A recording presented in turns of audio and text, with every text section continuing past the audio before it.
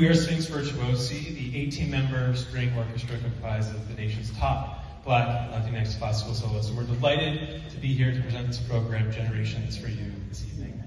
We represent the SPHINX organization, the Detroit-based national organization committed to transforming lives through the power of diversity in the arts.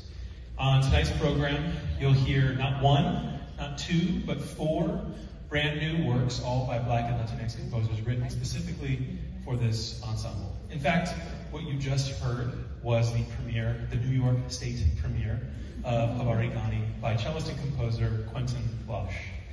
The title of the work, Habarigani, comes from the traditional seasonal Kwanzaa greeting in Swahili, which translates to, "What's the news?" And I can't think of a better way to start a program than to simply say, "What's up?"